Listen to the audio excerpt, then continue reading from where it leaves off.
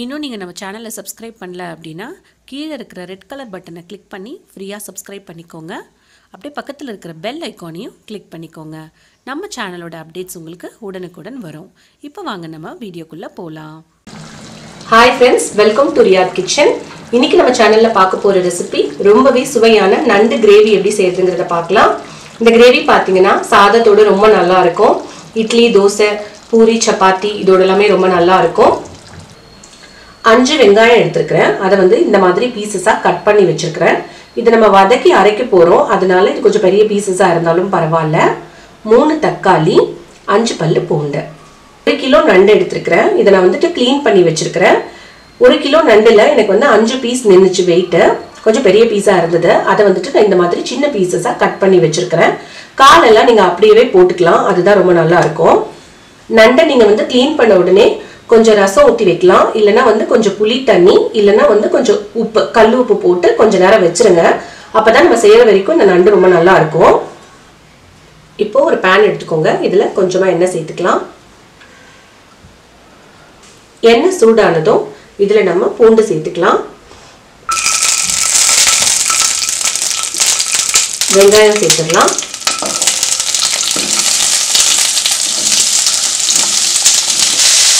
வெங்காயம் வதங்கும் போதே கொஞ்சமா உப்பு சேர்த்துக்கலாம். இப்போ பார்த்தீங்கன்னா வெங்காயம் லேசாக வதங்கிருக்கு. இந்த நேரத்தில் நம்ம தக்காளி சேர்த்துக்கலாம்.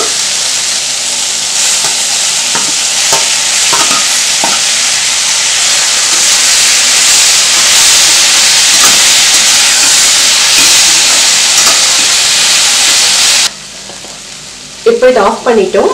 இது நல்லா ஆரம்பிச்சதுக்கு அப்புறமா மிக்சியில் ஒன்றும் பாதியமா அரைச்சி வச்சுக்கோங்க. ரொம்ப ஃபைனாக அரைக்கணும்னு அவசியம் இல்லை. இப்போ ஒரு பேன் எடுத்துக்கோங்க. இதில் நான் ஒரு 3 ஸ்பூன் எண்ணெய் சேர்த்துருக்கிறேன். எண்ணெய் சூடானதும் ஒரு 1/2 டீஸ்பூன் கடுகு சேர்த்துக்கோங்க. இப்போ இதோடையே நம்ம மிக்சியில் அரைச்சிட்டு வந்த பேஸ்ட்டையும் சேர்த்துடலாம்.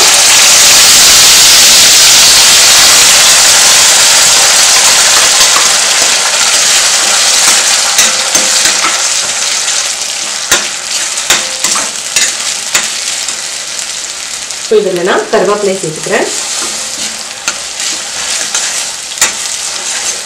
இப்போ இதில் நம்ம மஞ்சள் பொடி சேர்த்துக்கலாம். 1 டீஸ்பூன் மஞ்சள் பொடி. இப்போ இதில் நம்ம மிளகாத்தூள் சேர்த்துக்கலாம். இது நம்ம வீட்டில் அரைக்கிற மிளகாத்தூள், மிளகா தனியெல்லாம் சேர்த்து அரைப்போம் இல்லையா, அந்த தூள் சேர்த்துக்கலாம். இதில் நம்ம முக்கியமாக மிளகு சேர்க்க போகிறோம் காரத்துக்கு. உங்களுக்கு தேவையான அளவுக்கு கொஞ்சமாக மிளகாத்தூள் சேர்த்துக்கோங்க. நான்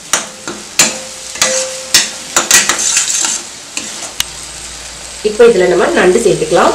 நம்ம மிளகாத்தூள் சேர்த்து ஒரு 2 நிமிஷம் வதக்கினா போதும். இப்போ இதில் நம்ம சுத்தம் பண்ணி வச்சிருந்த நண்டு சேர்த்துக்கலாம்.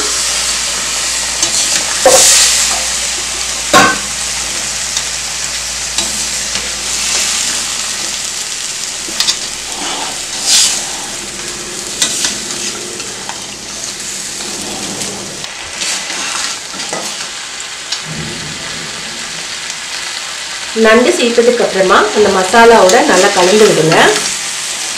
இப்போ இதில் நம்ம தண்ணி சேர்த்துக்கலாம்.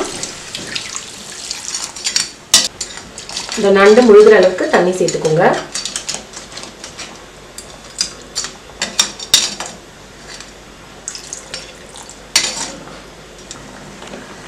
இப்போ இதில் நான் கொஞ்சமாக உப்பு சேர்த்துக்கிறேன். நான் நண்டை க்ளீன் பண்ண உடனேவும் கொஞ்சம் உப்பு சேர்த்துருந்தேன். அதே மாதிரி வெங்காயம் தக்காளி வதக்கும் போது நம்ம கொஞ்சம் சேர்த்துருந்தோம், அதனால நீங்கள் பார்த்துட்டு போட்டுக்கோங்க. இப்போ இதோடய நம்ம மிளகுத்தூளும் சேர்த்துக்கலாம். இந்த நண்டுக்கு பார்த்தீங்கன்னா இந்த மிளகுத்தூள் காரம் தான் ரொம்ப முக்கியம்.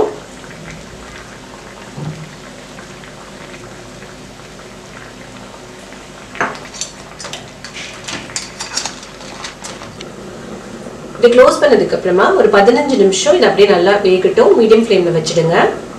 இப்போ பார்த்தீங்கன்னா ஒரு 15லேருந்து 20 நிமிஷம் ஆயிருக்கு. இப்போ இதை நம்ம ஓப்பன் பண்ணி பார்க்கலாம். இப்போ இதில் நான் ஒரு 1/2 ஸ்பூன் மிளகுத்தூள் சேர்த்துக்கிறேன். இப்போ இதை பார்த்தீங்கன்னா எண்ணெய்லாம் நல்லா பிரிஞ்சு வெளியே வந்துருச்சு. இந்த நேரத்தில் இதில் நம்ம கொத்தமல்லி சேர்த்துக்கலாம். பார்த்தீங்கன்னா கிளைமேட் சேஞ்ச் ஆகிறதுனால எல்லார் வீட்லேயுமே சளி, இருமல் பிரச்சனை இருக்குது. அந்த நேரத்தில் நீங்கள் இந்த நண்டு கிரேவி செஞ்சு பார்த்தீங்கன்னா அந்த மிளகுத்தூளோட காரத்தோட நல்லா இருக்கும்.